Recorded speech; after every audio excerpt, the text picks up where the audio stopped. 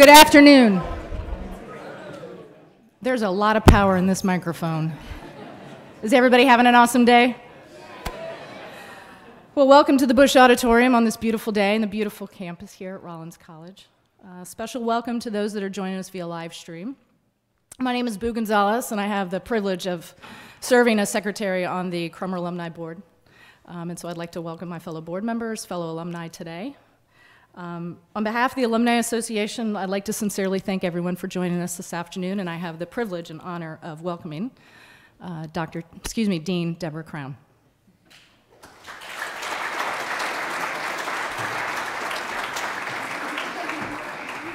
Thank you, Boo, and thank you all so much for joining us. And I have the privilege of introducing Craig, and one of the challenges I found was that we have an hour.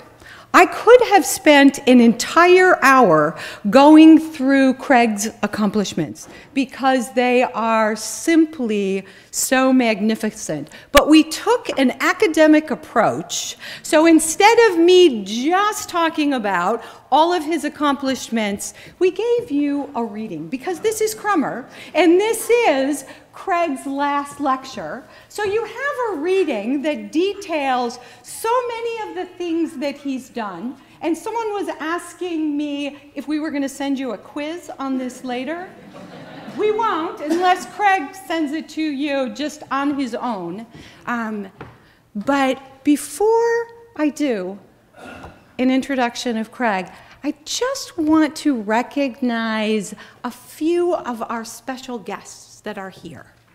And the first person I want to recognize is someone we all owe our thanks, respect, and appreciation, because without her support, I don't think Craig, these flowers aren't for you, that Craig would have been able to do everything that he has contributed to Crummer, to Rollins, and to our community.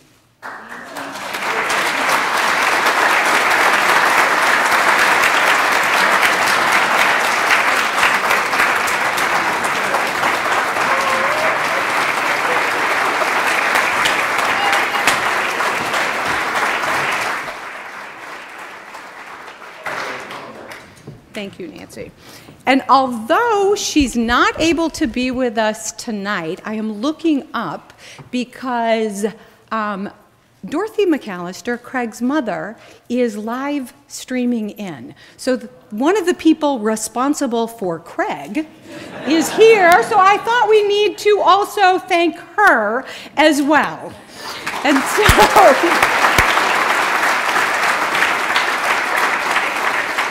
Now, Craig's daughters, Melissa and Kristen, are here, and his daughter Heather is watching us from Las Vegas.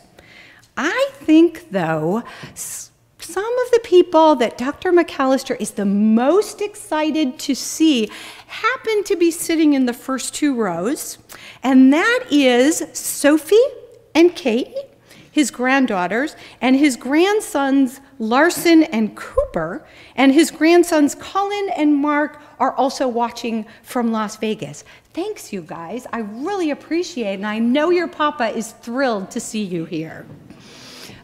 We also have other dignitaries, and we have so many people. I'm just going to highlight a few.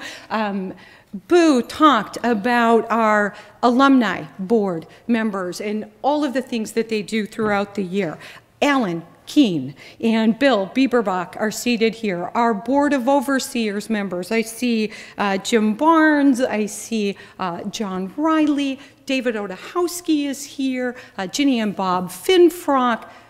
Thank you for everything that you contribute to Crummer and Rollins and your partnership with Craig for all of these years. I also want to recognize, and it is unusual that I don't see him, because maybe I should have him stand up, and that is our president, Grant and Peg Cornwell, Susan Singer, our provost, who are here with us as well.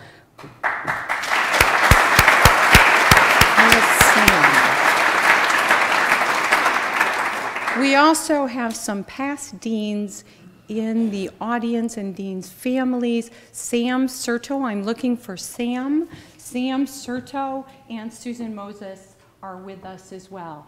And all of our alums, thank you, not just for coming to Craig's almost last lecture. And I was telling John I wasn't sure if I was going to share this or not, because we kind of have to keep this language of the last lecture in this room. Those of you that are students, okay, this isn't his last lecture. Remember, you still have class, and he still will be there. So his almost last lecture. But as we approach kind of the end of Alumni Weekend, there really is no better way to cap it off than the man who did so much for so many of us. And so you can read this, and I'm going to tell you just a few more things that you may not know that Craig has done. So in addition to being the Steinmetz Professor of Management, I think everybody knows that he also did serve as acting president, interim provost. We tease him that we think maybe the only job that you haven't done, Craig, is the gardener role. And Nancy tells us that's not a good one for you. So he oversaw so many of the changes in Crummer. The school, the graduate housing for international students, really is a testament to Craig. Launching the first AACSB accredited EDBA program, the Saturday program, the 16-month EA program, all of those were under Craig's leadership. The Center for Advanced Entrepreneurship and the Center for Leadership Development, which are amazing assets for Crummer, also under Craig's leadership. Under Craig, the school rose to the top of Forbes and Business Week rankings. And aside from everything that Craig does for us and continues to do every day, he has touched so many student lives and faculty lives. He hired over half of our faculty and staff. He has, under his tenure, graduated 40% of Crummer students. That's amazing. That is unheard of. Craig's contributions, though, go to the business community as well as to higher education, where he is considered a rock star within AACSB. And while it's sad for us to say farewell, we know Craig well enough, we know he's going to come back and visit and participate. We are so appreciative, Craig, of everything you do, and the biggest treat for us is the opportunity to hear how you define yourself, which is, he is a teacher at heart. Thank you for the treat of allowing us to enjoy that one last time.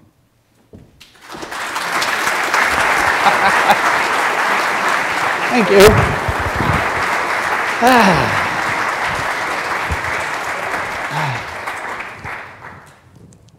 Kind of weird to be at your last lecture.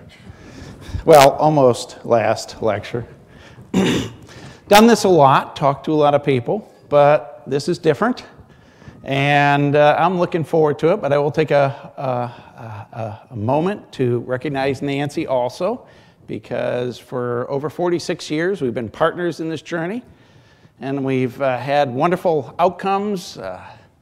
Heather, Melissa, Kristen, and then 7 grandkids. So, I mean, you know, that's truly joyous, and it's made my life possible, and it's made our accomplishments. I also want to thank my Savior for everything He has done in guiding me through this life. And I just want to thank my colleagues that are here, a lot of great memories, my staff, my team that we put together over quite a few years, and just everyone that's here, alums and friends of the college who have done so much for us. It's a blessing. It's truly a blessing to have been in this role.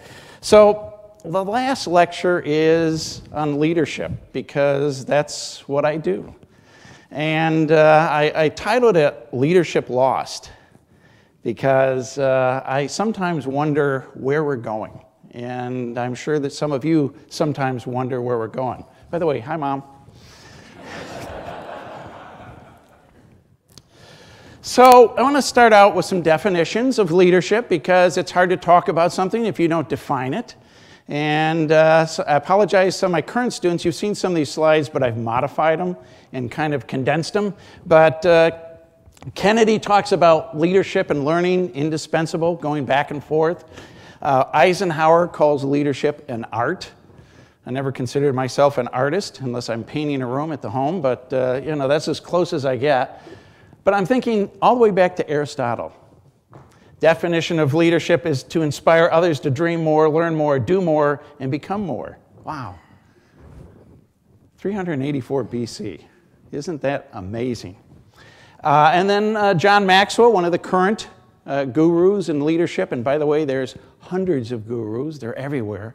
I share with my class all the different books that they've written. And the only thing I have, and the reason I do that is I'm just jealous, that I didn't write any of those books. But John Maxwell calls it, a leader's one who knows the way, goes the way, shows the way. So if that's a context for leadership, let's talk about some of the issues in leadership. Well, the problem here, and we're going to talk about problems, we'll come back to problems because that's where a lot of this is based, is Cotter says we're overmanaged and underled. Wow. Have you seen that in your workplaces? A friend of mine, Rick Boyatzis, up at Case Western, has done research, and look at that. Empirical research, at least 80% of people in leadership positions are not effective. Is that not sad? It's a sad commentary, and this is one of the problems that I want to talk about. And Gallup said that only 21% of employees feel that they are led and managed in a motivating way. 21%. I think that's a problem. And it's something that I hope that we begin to address. So what the problem continues. I'm going to go on with some of the context of the problems. In the old days, we talked about this. And now we talk about the volatility, the uncertainty, the complex issues, the generational issues, and how technology is just taking over. If you read The Singularity, they talk about that by 2029, the computers at your desk at home will be smarter than the human being. They will have more intelligence than a human does, which is kind of Orwellian, if you think about it. And you hear, movies about this type of stuff. But, that's going to be huge when your laptop is that powerful. I mean, you can say right now that the folks at IBM have kind of started that, but this will be on your desktop. Einstein, my favorite quote from Einstein's, and gets into this, is problems can't be solved with the same mindset that created them. So as we go forward with all these problems, the mindset of yesterday, is not going to solve the problems tomorrow because the problems have changed so drastically and so dynamic of a change. So if we're not leading, what's the impact on industry? Well, the impact on industry is really amazing. 70% of the variance in culture is attributed to leaders and managers. And if you think about what leadership is nothing if it's not culture. It is the culture that we live in our workplace. And if culture's good, the weather's good. If culture's not good, the weather's not good. And the statistics for that say that employees in 2014, in a Gallup survey, only 31% of employees indicated they were actively engaged in the enterprise. 51% were not engaged. And 17% were actively disengaged. Just think about that. When was the last time you were in an organization and you ran into one of these people? They were the ones who gave you exceptional service and made you feel really valued as a customer. And but if you look at this, add those two numbers up, that's pretty sad. It's almost 70%. these people and these people are productivity we're leaving on the table in organizations. It's productivity that's not showing up in helping other people, helping organizations, and I would argue it's also not showing up anyplace else. So you come over here, the good news is, compared to the rest of the world, only 15% of employees worldwide are engaged. So the good news is that's why America is still powerful, but not very impressive. And employees who have changed their jobs in the last 3 years, 35%. People are voting with their feet. They're not sticking around. They're not doing what we need them to do. So managers, another piece of the Gallup data, is likely to provide 3.5% more engaged if they have a meaningful feedback from their bosses. Wow. Just by giving meaningful feedback, we can increase 3.5 times. I would call that pretty significant. And I'd call it pretty sad that we're not doing it to a lot of our people. So this is what we look like at work. I just try to hope that when I teach a class, that's not what the class looks like. Another issue is managers and leaders not leading, but the other issue is this whole issue of generational changes. What's going on in our world? And Morris Massey once said that we are what we are because of where we were when. And when we grew up and where we grew up set the frame that kind of works in the backgrounds of our mind. And this is how we filter things. This is how we kind of look at things. So if you look at the silent generation, this generation is the generation that was the Great Generation. They're the ones that survived the Great Depression and World War II. They grew up in very, very troubled times, and they grew up in times that really forged in them who they are. My favorite example here is my father-in-law. Nancy's dad. My father was in plumbing and heating and taught me the skills to be in plumbing and heating, so I had an electricity. But he also taught me every day, when you're done at your work site, you clean up. And so every night, when I was redoing the bathroom in our 1940s house, I would go through and throw everything in the dumpster, and I'd be doing things. And one weekend, he came over to help. And so I'm throwing scraps of lumber in, and he said, "Boy, kid, you must be rich." I was like, "What? Rich? I'm making $7,800 a year. I'm certainly not rich." He said, "Well, you just threw away 35 cents worth of lumber. That piece of lumber right there is 35 cents. And that one over there?" And I'm like, holy cow. But that's because of when they were born and the way they looked at things. They tended to work for the same company most of their lives. Their form of communication initially was letters, and then telephones with party lines, and those weird things attached to the wall with the coiled cords. There was no portability in communication. Then we came along, and what formed us? Well, if you go down the bottom, what formed us was the Cold War. I remember in school, duck and cover. I never realized that a desk could protect me from radioactive fallout. But it certainly could, I guess, because that's what they taught me to do. Duck and cover. We also had the Vietnam War and the Cold War and, the moon landing and Woodstock. And, Woodstock was one of those really cool things. But Vietnam wasn't one of the cool things. It was, unfortunately, one of the first wars we got into that the public didn't seem to support, which was really sad for our vets. So what happens here is I grew up in this piece of area. We are definitely into telephones. We're not quite into email, at least not until, quite a few, until our good friend invented the internet. But it's interesting. The silent generation wanted their kids to do better. And so this is another difference in the world is I remember when I was selecting college a long time ago, I found 3 different schools, and I applied to all 3 of them. I had a safe school, an aspirational school, and then, a good school. And I got accepted at Arizona. Figure out which one that was.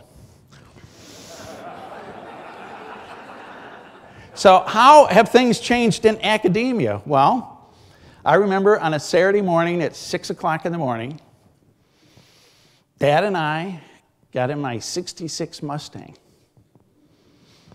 We filled it up with gas, and we left for Tucson. And we drove, and we drove, and we drove, and Sunday afternoon we arrived in Douglas, Arizona. We called Mom and said, "We're here," and she said, "No, you're not. You can't be there. It's only Sunday afternoon." We said, "No, we're here." We drove straight through. Thank goodness those are the years without radar or any type of things that could control the speed. So I remember when Dad was asleep in the car, we would go a little faster. And that got us there the next morning. So 2 days later, he drives me to Arizona. And we pull up to the campus. We pull up to my dorm. He helps me move everything in the dorm. And next thing you know, he's gone. That was parent orientation in the 60s. He abandoned me, Here's a little kid from a dairy community, 1,700 people, in Tucson, Arizona, surrounded by people that didn't speak English, that weren't like me. And it's like, "But Dad," and he was gone. I think about that because I think about the whole concept of how's education changed. Now when parents bring their kids, we have parent orientation, where we prepare the parents for their kids to come to school. And I don't know how the current president thinks, but I thought that was one of the strangest things I had to do as acting president, was to tell parents how to prepare for your kid to be in college. Wow. So then Nancy and I, we fell in love, and we had our kids, which are the Gen Xers. Think about their world. They were in a period of time where the Berlin Wall fell. We won the Cold War. So no more duck and cover. And computer gaming was just starting coming out. And all the boomers who were just wild and crazy started getting lots of divorces. And so it changed the filter. It changed the life of my kids. So they grew up in a different environment than we did. Al Gore had finally invented the internet, and so they were able to do things like text and do interesting things like that. But they were different. I was very much into work, and Nancy, fortunately, was very much into the family. But what you find with the X-Geners is they are also very family-focused. So if you look at my daughters and their husbands, they're very active in their kids' lives. I mean, there's softball games, there's dance recitals, there's regular baseball, there's all kinds of plays and musicals. They're less likely to have lived, and this is the first generation that the people will tell you probably won't live or didn't live as well as their parents. Because all through the history of America, it was always the next generation does better. I still think they will, and I'm optimistic. And then we have my grandkids. Wow, grandkids, who would have figured? Text and social media. My grandkids are so socially and textual and computer literate, it's absolutely scary. When the youngest ones come to our house and visit, they do things to Nancy's iPhone that we cannot figure out how to undo. Nancy comes to me and says, "Fix it." And I'm like, how am I going to fix it? Give it to the genius that just unfixed it, Have them fix it. But the millennials are very different. They came up in a different world. They came up in a world with the rise of 9/11 and terrorism, school shootings and all kinds of things. This is a different type of filter that they will use. And because of this, and because they're so tech savvy, they're more likely to leave companies because they want to go someplace that's cooler, someplace that's more exciting, more challenging. I moved to a lot of different places to move ahead. They're going to move to a lot of different places Because they want to, because they can. And that's what's going to be fun to them. And so then we got the Gen Is and the Gen Zs, and these are the youngest of my grandkids. Wow. They've experienced the 2007, 2008 recession. And so I don't think they're going to measure the amount of money in wood in 25 cents or 30 cents, but it's a little bit different. These are all things that go into the filter. So look at this. By 2030, millennials outnumber boomers by 22 million. And what's the impact in the workplace for that? Well, as dean and provost and college presidents, there's this term about helicopter parents. Parents that kind of hover over their kids. You know, when I played in sports in school, if you weren't really good, you didn't play. And you didn't get a letter unless you played so many games. Now everyone gets a trophy, and I'm happy for them. But the thing is, what happens is these helicopter parents are hovering over their kids. I used to joke with people and say, I no longer call them helicopter parents, I call them Black Hawk parents. Because now they're not just hovering, they've got armed and authorized, to shoot. And you laugh, but I guess tell you what, if you're in business, it's coming to you. I've already talked to people that parents have come to job interviews with their kids. And I was talking to some executives up in Atlanta that said parents got involved when the kid got their first performance review and felt the boss was not fair with a performance review. So, the world is changing, and it's going to change what we need to consider as leaders. So, what do we have? There's some people retiring up here. And, as long as enough people keep working, we'll still have Social Security, so we're good. But we're finding that there's not enough technical talent. As we get more and more complex, who's going to make all this more and more complex work until we get smart androids that are able to fix, everything automatically without people? We still have a huge need. Right now, the airline industry doesn't have enough pilots because of the FAA's mandatory retirement. And so, you find that we are not training enough technically qualified people. And with millennials moving a lot, where will we find consistency in employment, in people staying in jobs? And where will we find the culture playing out? And succession planning is it's a joke. You don't see succession planning working very well. In the 90s and 2000 era, GE used to have with Jack Welch a legendary succession planning process. You don't see that anymore. And so who's going to prepare the next leader? And this is what worries me. Because if we've got leaders already that aren't actually leaders, who's going to train people to be leaders if there's not already leaders? Think through your careers, if you're old enough to have a career. 45 years, in my career, if you count when I graduated from college. In 45 years, I've had 3 people that I call true leaders. Fortunately, I had one right out of college, Jerry Buzan, who was my manager when I worked for Consolidated Foods. And I had him for about a year until I got a promotion and moved to California. I had to wait until 1983 to get my next one, and that was Tony Labita, who I worked for almost 4 years. And he's the one that, kind of mentored me and encouraged me to get my doctorate. Then you have to go fast forward to 94 when I worked for Ed Moses, who was the third person that I felt cared about me as a leader. So what's happening is, to be a leader, you need a mentor. You can't be a leader just by saying, I'm the boss. 4 in 10 U.S. workers are now working for someone younger than them. Who's mentoring them? If your boss is younger than you, who's mentoring? 71% of employees are open to leaving. Something better comes along and define better. I was out in Silicon Valley. Out there, better isn't money because everyone in Silicon Valley gets a lot of money. They go because they like the technology at that other place better than they liked it where you're at.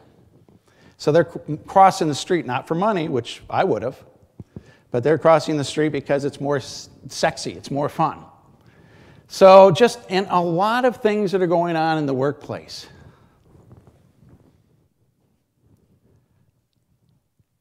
To me, you're not a leader if you don't manage a culture. The culture is the glue that holds an organization together. And what I see is a lot of organizations that do not have culture. And if the leader doesn't provide a culture, where does the climate come from? Remember how many people in the organization walking around disconnected, unreliable? If I don't provide it, it's going to come from someplace. And that's not what leadership is. So, what you find is board of directors who are responsible for companies feel they have a great understanding of the culture in the C-suite. Maybe they do. But the further down you go in an organization, they don't have a clue. National Association of Corporate Directors feels that boards are going to become responsible for cultures in organizations. That's going to be interesting because who are the leaders that are going to train people in culture? They're not there. So companies with stronger cultures outperform others in revenue, in shareholder return. We need leaders who understand culture. We need leaders that are going to make a difference in the organizations. So who have changed? Let's do a global look now. What is going on in the world? Well, look at the 20th century. What do you think about some of these names? These are people that changed the world in the 20th century. By definition, they led people. The sad thing is, if you look at a number of these, they led people in terrible directions. You know, there's a phrase that in the land of the blind, the one-eyed man is king. If no one is providing leadership, where does leadership come from? It comes from the vacuum. And look at this. Winston Churchill, one of the people that changed the world, the 20th century. And what happened right after the war? It kicked him out. He was just a good leader during the war, according to the people in the UK. But look at this. Hitler, miserable. But somehow or another, he motivated and got an entire country to do terrible and awful things. That's the sad thing about leadership, is if you don't have good leaders and you leave a vacuum, who comes? Not good ones. And some good names: Mandela, Martin Luther King, Stalin. Not too good there. Gorbachev, yeah, got the wall down, yeah. Mother Teresa, I mean, how can you not love Mother Teresa? And then one business person made it in the 20th century. The guy that was in his garage trying to get a fruit company going. Microsoft, that was the other guy, Jobs, I'm sorry. But think about this. So, I want to say, well, what's going on right now? Who is considered to be leaders? Fortune 27. These are the top 9 names and leaders in some of their pictures. So, just look at those. You know. I couldn't resist. You know, I know I'm retiring, but I'm still hoping there's some kind of perk out there. Yeah.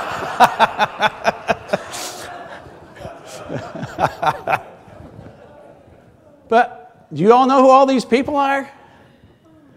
Some very interesting people. We know who this guy is. Angela Merkel, our good friend at the Chicago Cubs, General McAllaster's, Bezos, Melinda Gates. Guess what? Bill's off. Melinda's in. The president of Taiwan, Mao, who is the most successful entrepreneur in China, worth supposedly $30 billion if the government lets him keep it. But if you look at it, what's missing in this list? In my opinion, who's running the countries? You know, in Taiwan, yes, we've got the president of Taiwan, and you've got the Pope, who provides amazing leadership to the Catholic churches, is a transformational leader, as we would say in leadership. But Bezos is one of the only company people here. And I would argue Jeff Bezos is indeed remarkable in what he's done. But is he a leader of people, or is he a leader of an industrial movement? And I would tend to put him more in a leader of an industrial movement than a true leader, because a lot of turnover in Amazon because of the working conditions. He expects a lot from the employees. And guess what? When you're dealing with millennials, they're going to stay for a while, but if it's not fun, they're going to go to the next internet type of startup business. So let's focus back on the problem. What's going on right now? Polarized perspectives. Everything you see is, if you're not with me, you're against me. You're either on this side of this issue or you're on this side of the issue. And the trouble is, where are we coming together? And this is what I worry about. This is, as I look forward to my grandkids and my children growing up, is if we can't start to get people away from these polarized positions, we're in deep, deep stuff. Global change in politics. I mean, it changes so fast. I mean, it changed just yesterday. You know, with a coalition coming together to punish Syria for their actions, which were atrocious. So things change at an amazing pace, but think about the difference in communication. Communication is what is driving huge problems in this area. The digital revolution. Some of you in the room, you know, got your doctorates a few years back like I did. And you remember that the research process was the card catalog and going through and finding articles and hoping to find a good one that would lead you to another one. It was an interesting hunt process. Some of you did your dissertations on a typewriter. I started mine on a IBM Selectric, then a memory IBM, and then fortunately Apple came along, and so, you know, I had 2 floppy disks. Woohoo! 350K. Program, first chapter. Program, second chapter. And by the way, if they touch anything bad, it's gone. I lost chapter 1 once. Never lost chapter 1 again. And by the time I was done, you know, I had I still remember, my students probably hate hearing this. I remember my first computer with a hard drive. It was a 10 megabyte hard drive. And I thought to myself, how in the world can you ever fill a 10 megabyte hard drive? I mean, how many 350K disks is that? Like a zillion? I don't know. Do the math. I'm not a math person. But this technology is just amazing. You can find out anything about anything. You can figure out how to fix an appliance in your house just by going to YouTube and watching 6 different people destroy it in 6 different ways. But it's there. And with artificial intelligence all coming together, it's going to become even crazier. Instantaneous and continuous communication. How many cable network news stations are there? Thousands, hundreds. 365, 24 hours a day, 7 days a week, and what are they looking for? Someone who has their cell phone out taking a picture of someone doing something stupid or saying something stupid, which then dooms your political career. Unless certain people like that on the right or the left, then it kind of fires you up over there. But nothing is hidden anymore. Everything is out in the open. So when my grandkids have a test, Mom and Dad can see it that afternoon on the computer. Thank goodness they couldn't do that when I was a kid. That would be scary because I had a whole semester before something came out that I had to explain. The other thing is, both in politics and in business, there's a lack of a long-term perspective. Companies, it's profit-focused versus growth focused. And that is a huge difference. When you're profit focused, I don't care how good it is, if it doesn't show me something this quarter or on this particular thing and Wall Street doesn't like it, we're done. And in government, I don't even know if anyone in government, I know the one long-term perspective I know about in government is if you're in Congress or you're in the Senate, you want to get reelected. That's your long-term perspective. And, you know, the look back versus forward perspective is, remember, what my quote is, we can't solve today's problems with the very things that caused them to happen. We have to really be forward focused, and this is where we in academia need to do a better job. And this is where we as voters need to do a better job in trying to get better people elected. Because if we keep re-electing the same people, we will get the same stuff.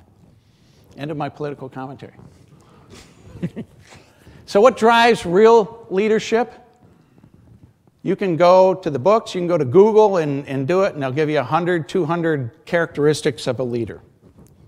I've simplified it. First and foremost, if I don't trust you, you're not my leader. And if you don't have humility, I don't trust you. People will not follow someone they don't trust, period. And in my career, I've seen some of those people, and they stand out huge. In Washington, you've seen these people, they stand out huge. If you don't have this, you won't have a team.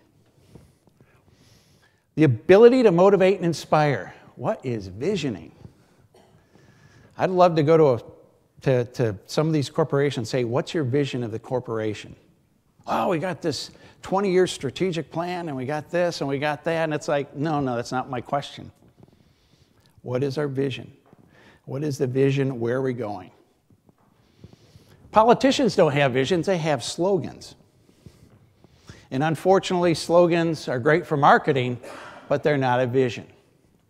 And then communication is absolutely essential. I watch you if you're my leader. And I watch for what you say, then I watch what you do with what you say. And when those two jive, I trust you. When they don't jive, I begin to say, what is wrong with this person?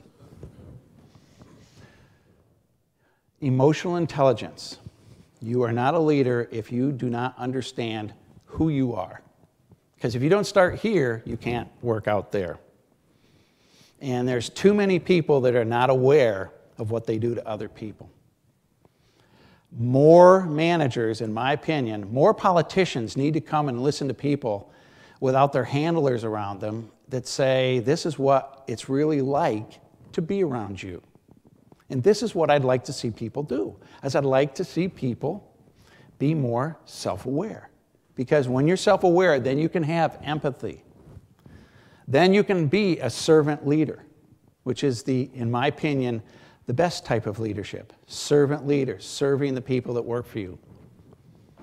And then what you find is leaders need to be lifelong learners. Remember? I think Kennedy said that. That was a long time ago he said that. You've got to be a teacher. You've got to be a coach. How many of you can honestly say your boss has been your teacher, your coach? Your boss really cares about you and knows more about you other than employee 25, 26, whatever. They have to be courageous and bold. And I've never seen a leader yet that's not a risk taker. If you're afraid to step out, you're not a leader. Because if you're a leader, some percentage of your employees are not going to like you. Because there's a number of people in your organization that don't want to see anything change until the day after they retire. Then you can do whatever the heck you want to the place. But leaders also have to expect results, have high expectations, and then inspire others to do their best. Sounds relatively straightforward, doesn't it? So why is it not there? Why are we not seeing it in our business leaders, in our academic leaders, in our government officials? Well, remember, Boyatsa said 80% not doing their job.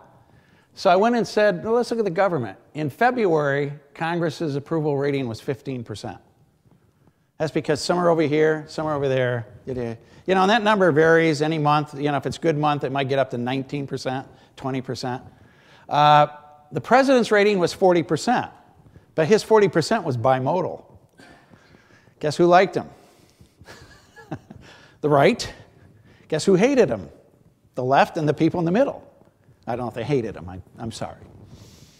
This number goes up and down the same way Congress's goes up and down. I don't know. I didn't check it today to see what the Syrian missile strikes are going to do. But the thing is, who in Washington is doing our business as a leader with a vision of what America is? And this is troubling. So, where are they going to come from? They're going to come from places like Rollins. They're going to come from your neighbors. They're going to come from the nonprofit sector. They're going to come from all kinds of places.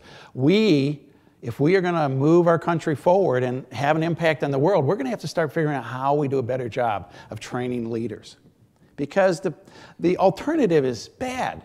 It's not good. And the thing is, we don't want another world war to have a world leader come forward as a positive leader. Wouldn't it be better to be proactive in this process? So here is a simple chart of the problem.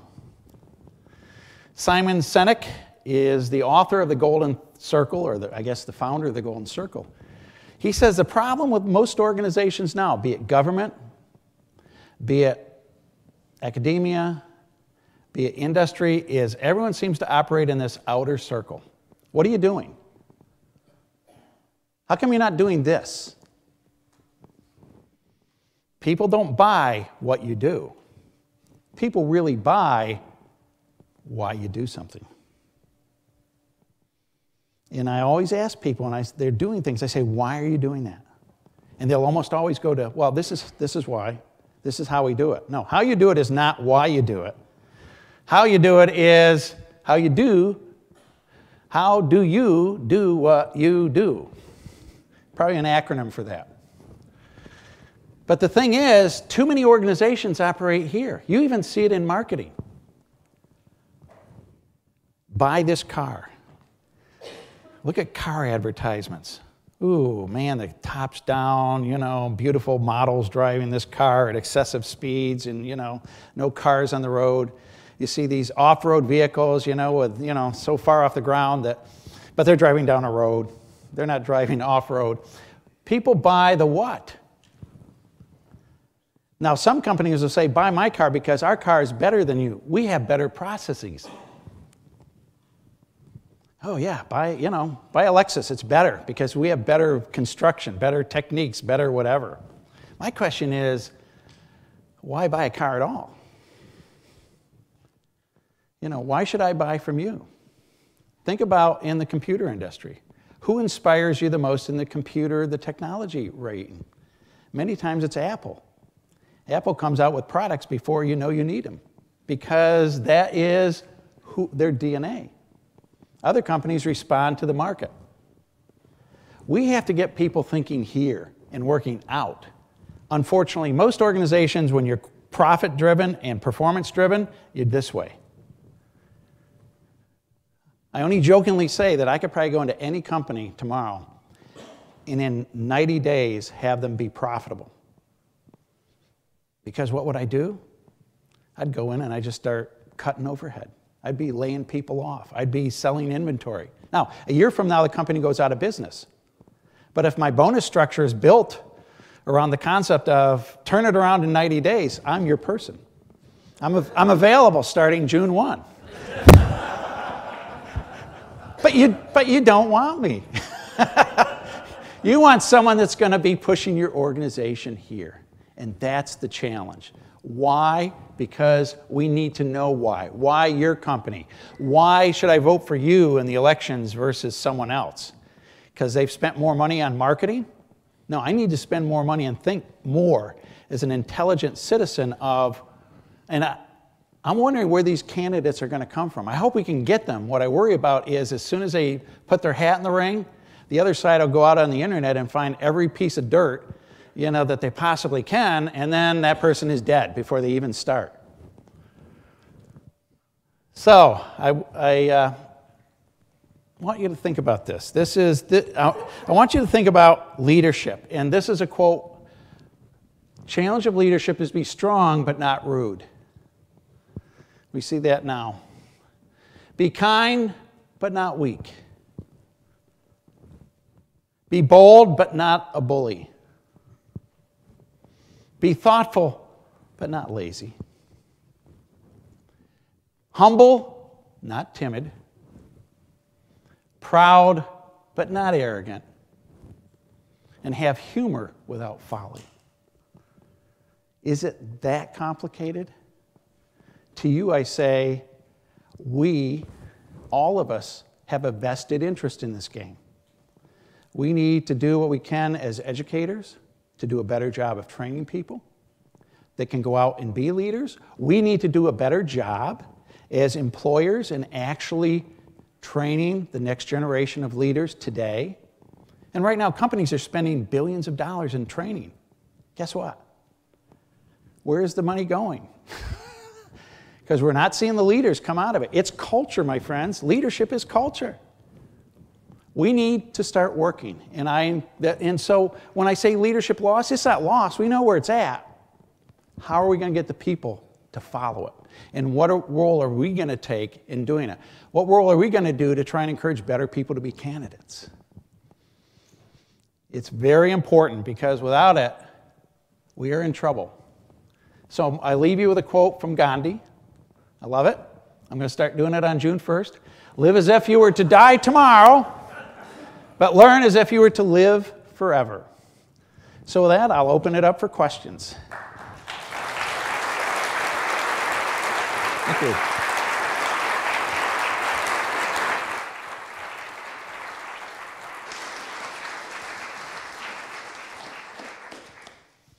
We have a question in the back. A microphone is going in that direction. Do you like your picture? Is that okay? Craig, I think I have this figure correctly. It was in the 40% range. I think it was 47%, but it should make everybody just shiver in their seats with what I'm about to tell you. A poll of millennials. I read 5 print newspapers daily, famous for doing it.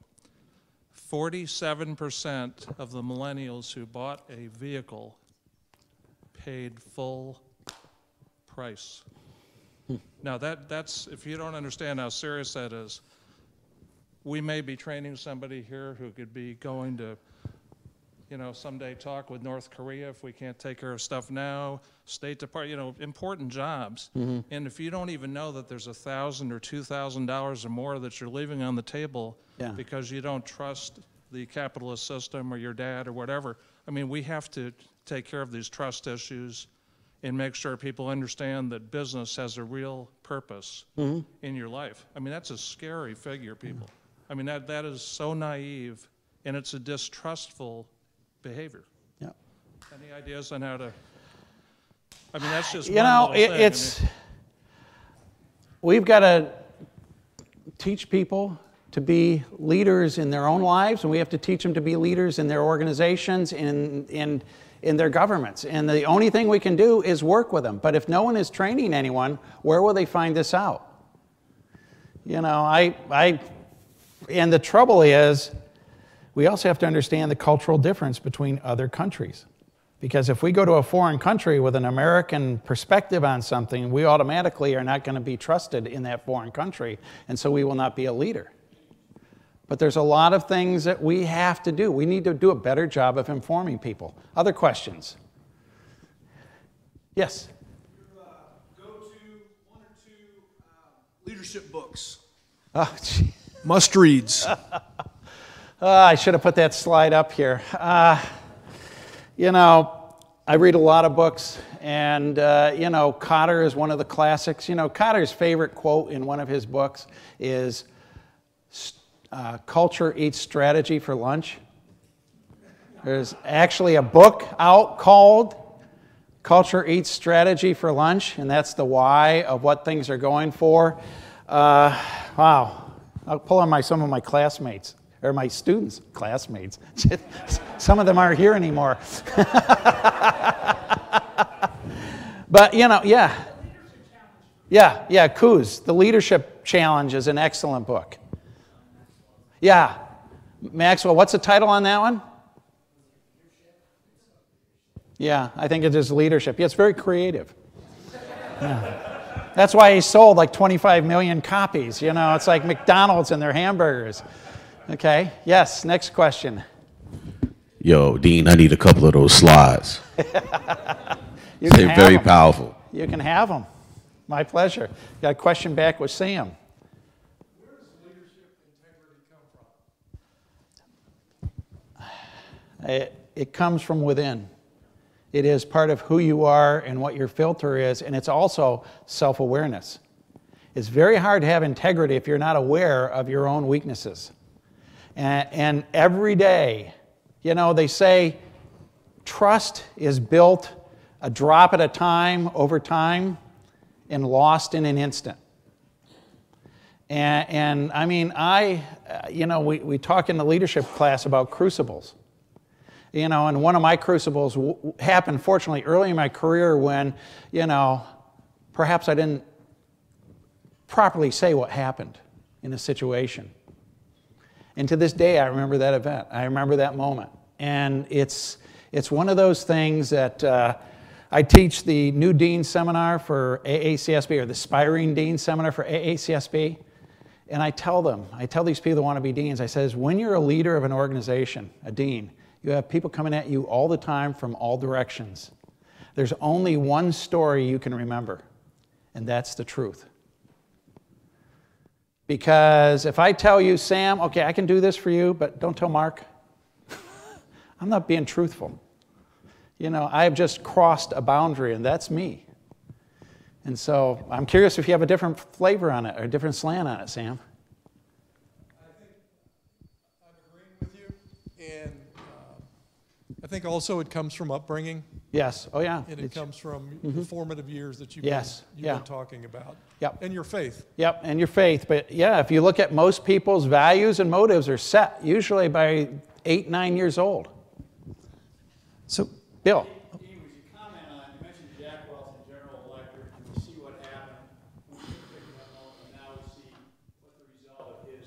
Would you mention on that succession plan? Yeah, I want to know what the heck happened.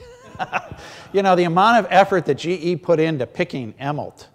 And then what happened was he didn't quite do what they wanted him to do. And I blame the board of directors for that, the board of the company. But the problem is there's kind of a buyer's remorse issue that goes on in organizations. The board that brings in a leader sometimes is reluctant to take him out because they feel it may reflect poorly on them. And I think with Emmelt, they didn't move quick enough. And you can see the impact on GE. Yeah. Thank you, Dr. McAllister, for your last lecture, or next to last lecture. But soon to be last lecture.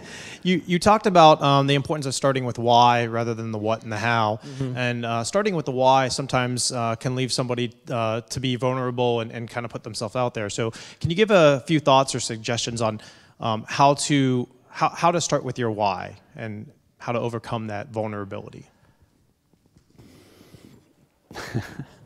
Ready, aim, shoot,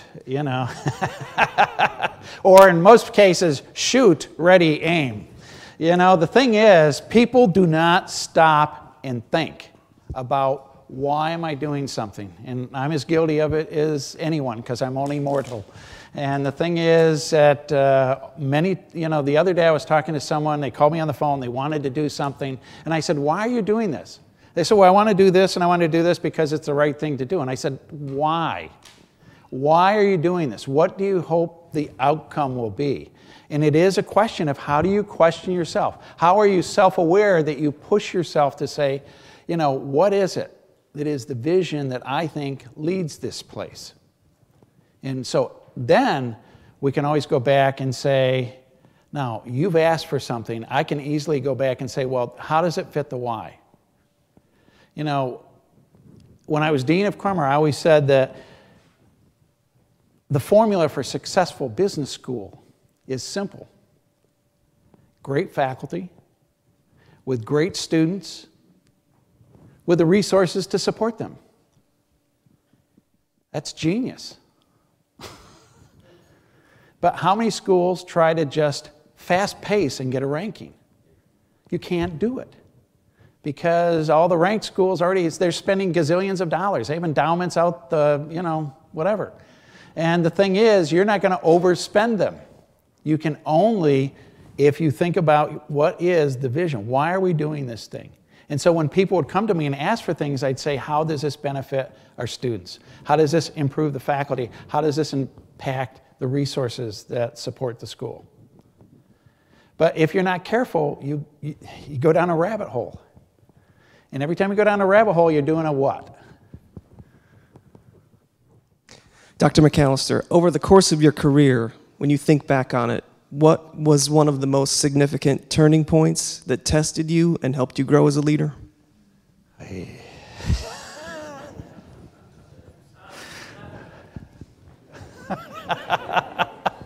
Oh man, I've had, fortunately, lots of crucible moments, and most of them didn't kill me. And so I hopefully learned from those. I think, first of all, I'll say is, if you don't learn from your experiences, you're doomed. And the thing is, you find some people that are so, I don't know, they're not humble, they don't have humility, and they are afraid to admit they made a mistake. And so I think if you go back, and I can remember in maybe then, 1973, Nancy and I were out in, I was working in Oakland, California for Consolidated Foods. And I was the first step in the Teamster grievance process. And so I'm fresh out of college. I'm from upstate New York, where I don't even know what a union is. And now I'm, you know, in the Bay Area with the Teamsters. And it was a special experience. They were always doing everything they could to help management succeed. Oh, wait, no, I'm sorry. It was a very miserable experience. And I remember that the first time I got involved with a grievance. And, you know, I had the other side, you know, pointing fingers at me and saying, you're lying to me, you know, and we're the union and we're the only people that care about the employees. And it really forced me to say, okay, how can I respond to that with truth? When everything, you know, it's like you see in Washington now. You know, the right says this, the left says they're lying, or vice versa like that. That was a moment for me. And what was truly a moment was one of the Teamster guys came to me after the meeting. He says, you know, Craig, you're not yelling enough. And I thought, if I have to be in a place where I have to yell, I don't want to be in that place. And Nancy and I both said, it was so much fun when I was out in Oakland. You know, Patty Hearst was kidnapped one day when I was going to work.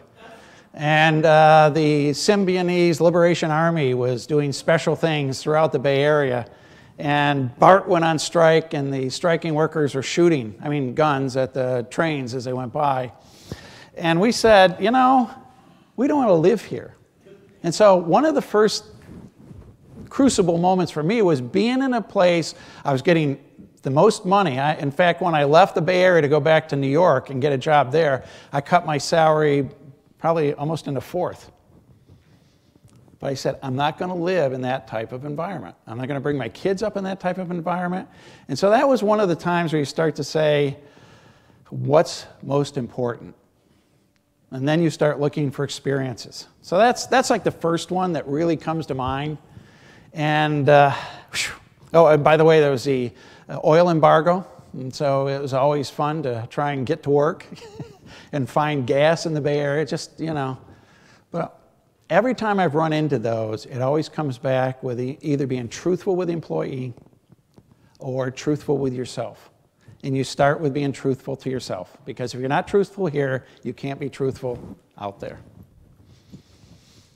One more. Okay, take one more question. Ooh. Hey, Dean. My grandkids are getting anxious. Are leaders born or made? Yes.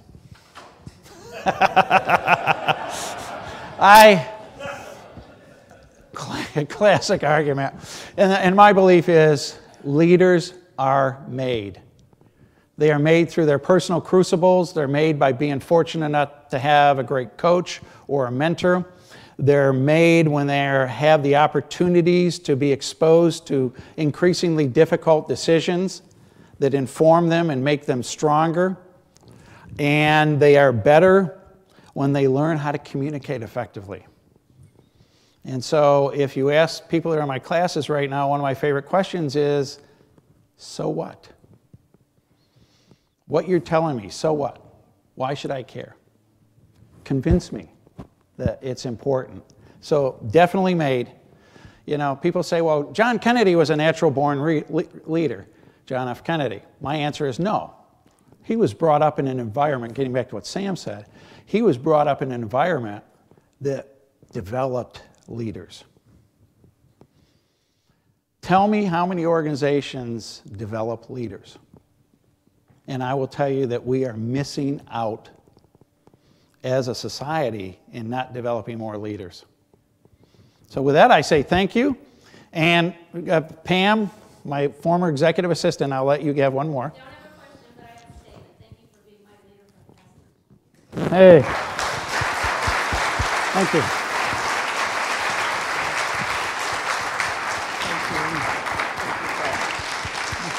Please join me. Yes. In thanking Craig for sharing his last leadership lecture with us. And Pam and I obviously think alike because my final statement was, and thank you for being our leader. Thank you. Please join us outside at the Sip and Sail reception. Set sail.